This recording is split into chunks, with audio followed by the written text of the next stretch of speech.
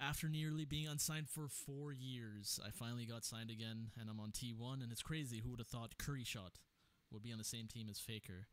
But I really just wanted to go ahead and make this video because I wanted to give insight of what it's like to actually chase a career in esports and like how hard this field actually is. Like for example, I see a Reddit post about like, hey, you know, you need to go ahead and have a backup plan, do this and that, to really get into like esports. But the reality of it is like it takes a lot of sacrifice. So I want to give you real insight on what it's really like, because again, these last 4 years they've been the hardest part of my life by far. And I want to go ahead and show you like why that is, right? And again, I'm not really gonna like talk off a script or anything like that. You know, it's just gonna be like, you know, off the dome, you know, straight from the heart. So, you know, I'm sorry if I ramble a bit, but I just want to go ahead and, you know, get this off my chest, and as well as, you know, give you guys an update video because, you know, I'm a terrible person in terms of like, you know, keeping my community, you know, updated on like what's been going on. So yeah, with that being said, let's just go ahead and you know, talk about what it's been like. So basically, you know, I joined T1. I'll be head coaching their Valorant Academy team, and you know, I was on other franchise teams unofficially, you know, helping them out. You know, with one of them actually being first place for a little bit, and it was really hard for me not being able to go ahead and, you know, join a team, right?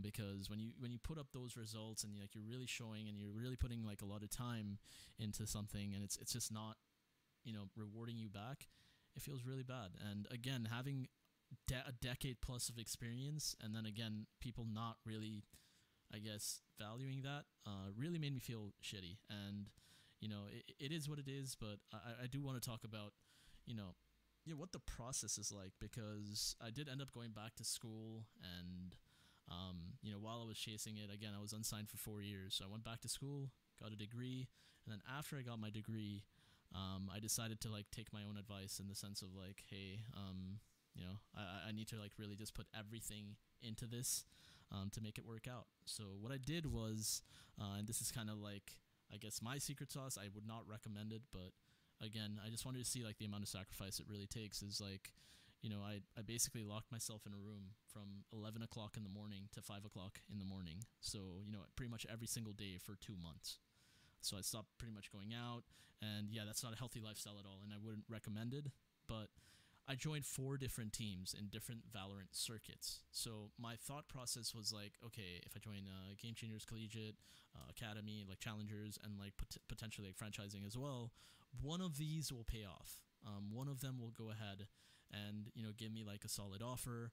And surprisingly, at the time, 2 of those teams actually gave me an offer. So two of those paths really worked out for me, and you know, luckily, you know, ended up signing to T1. So you know, it was definitely a huge relief for me. But I just want you guys to know, like, man, it's really hard, and like I'm not like anyone special. Really I'm not.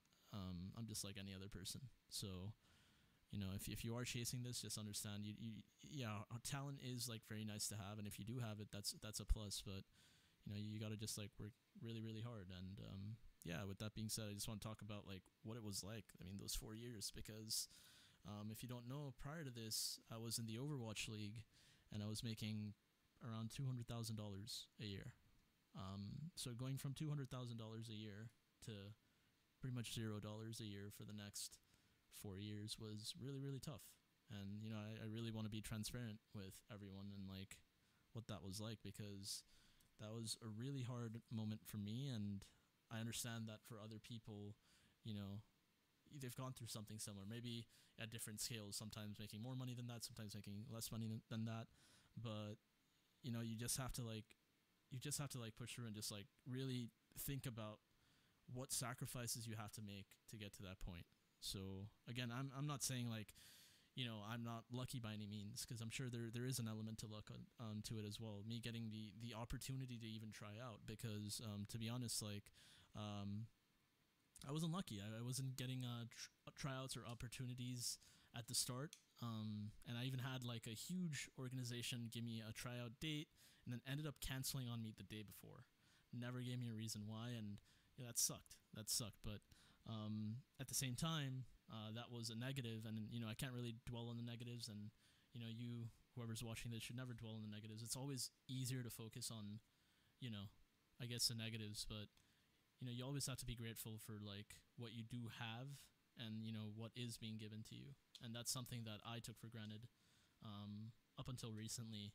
And once I realized that, it changed my mindset on a lot of things, and it really let me go ahead and grind this out pretty much every day for like 2 months. So that's something that you really have to consider. And what I mean by that is like I say like I was like unlucky and I didn't get those trials, but then I did become lucky. Like I changed my mindset, and then I got an opportunity, and I know it wasn't guaranteed. I knew I had to work really hard to like show like my value and what I could bring to a team, but I did it, and I'm gonna continue to do it. Like that's the other thing. It's like once you get an opportunity, it's easy to like just relax or whatever and say like, hey, I made it or whatever. But that opportunity, and you can learn from me.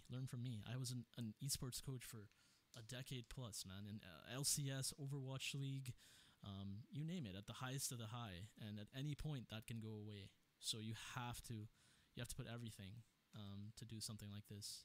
It's like I forgot who it was. I think it was Travis Gafford, who's like a journalist. He made a video about the odds of getting into esports, and believe it or not, it's the same odds to get into esports than it is to being like an NFL player, right?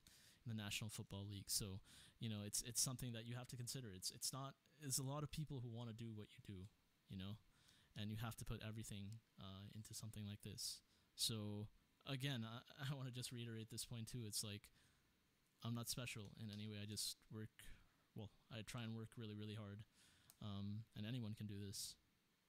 So yeah, I mean, like esports right now, obviously not what it was a few years ago. It's really, really volatile, I feel like. But I do see my future being in Valorant for the short term at least, and hopefully the long term if it lasts that long. But I'm gonna work as hard as I can to make to do what I can with this opportunity. I mean, I've gotten a whole bunch of talented players to work with, and it's on me to make sure I guide them correctly and make them the best players they can be.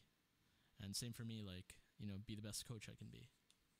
So yeah, it's really sad that I didn't really get to like update you guys, and I did want to talk about too like the Overwatch League. I think that's important because I never really addressed like what my exit was like, and it was a difficult time for me for sure. But basically my last team was with the Gladiators, and they actually let me know that they weren't going to proceed with me pretty close to like the deadline. So I only had a few offers with teams that I didn't really believe in the terms of like the rosters that they had, and I took that for granted, and then I just like decided not to like sign with them. And again, that was obviously arrogant of me as well, but I definitely think that the Gladiators, the whole way it was like handled, the situation was very poor. In general, and that's another part of esports that people don't see. It's like there are a lot of people who aren't qualified to do like a lot of the jobs that they're meant to do. And initially, like for example, I don't think I was qualified. I learned on the job in the LCS and in League of Legends, right? But I definitely think that in the Gladiators case that was the case. I think management wasn't the best to me.